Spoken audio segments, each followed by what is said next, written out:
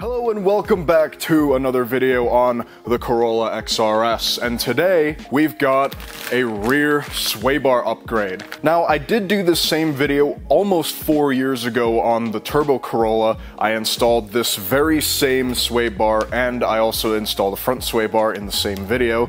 Today's video, we are only doing the rear sway bar of this car. I do have a front sway bar ready to go in for this car. However, installing the front sway bar is a lot more tricky than installing the rear one, and I want to do that in its own separate video. So today, we are only installing this one, which is going to be very easy. There's only 2 bolts that hold it in, and in theory I could install this without taking the wheels off, but I'm gonna take the wheels off anyway because I want to put my summer tires back on. So that's the game plan.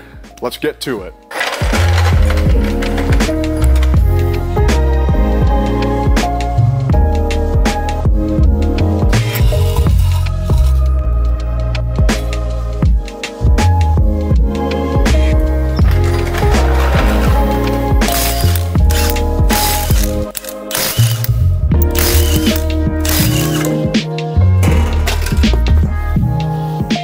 So the bolt that we're after is right there, and it's the same bolt on the other side as well. Now this really doesn't look too rusty, but I'm gonna go ahead and spray it with some penetrating fluid anyway. Doesn't hurt, and I'll just let that soak in for a few minutes, and then we'll take that bolt out. Here we go. Got my trusty 19mm, and we'll pull the bolt out from the bottom.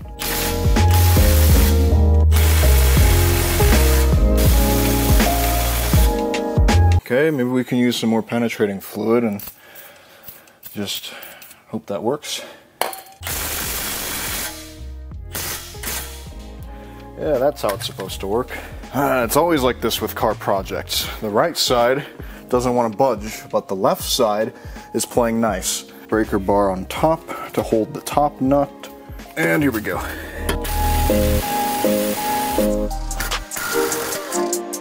There we go. That wasn't so hard now, was it? Well, this is the bolt, so we're halfway done. Now we just need the right side to cooperate.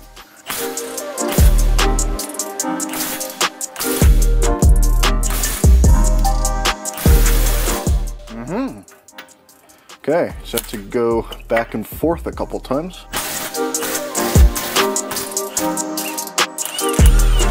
Ooh, a lot of rust came out from this side. That's why I was so stubborn. But good news, we can take the sway bar out now. So there's really nothing special about taking the sway bar out once the bolts are out. We just grab it somewhere and should just pull out nicely. Come on, there we go. So a little comparison here between this stock crusty rusty sway bar with paint chipping off of it versus the new Progress sway bar. So side by side, I mean, this one has, I guess, a slightly more aggressive angle. I don't think the more aggressive angle of the Progress one really has too much to do with performance. I'm guessing it's more of a space restriction thing. I could be wrong. This old sway bar here is probably about 18-19mm, and I think this Progress one is 24. If I'm wrong about any of these numbers, I'm sure someone in the comments will let everyone know. And there's a size comparison from the top. You can see this one noticeably thicker than this one. So with that, let's put the new Progress bar in. So this is how the sway bar goes into the car. This is the orientation of it. Kind of pokes out a little bit like that. And all we do is just line it up with the holes on each side. There we go. And then we use the old bolts to put it back in.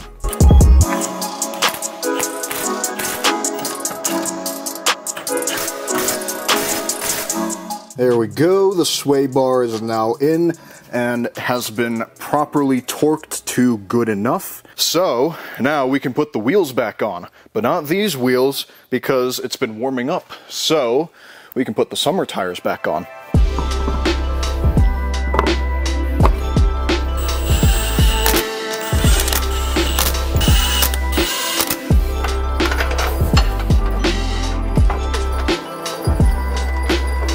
Wait a second. Did I just put this thing in upside down? Okay, more work.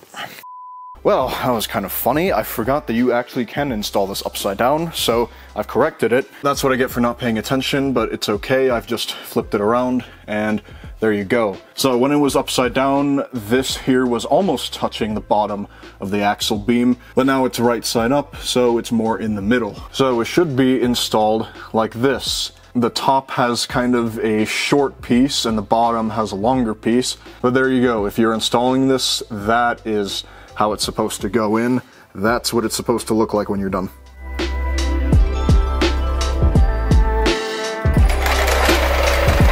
Well, there we have it. The rear progress sway bar has been installed, and we've got the summer tires back on the XRS. Thank you everyone for your time today, joining me for another Corolla XRS video. I do appreciate it, as always. The front sway bar video is coming in the near future, so stay tuned for that. Anyway, that is it for today's video. I hope you enjoyed, and I'll see you in the next one.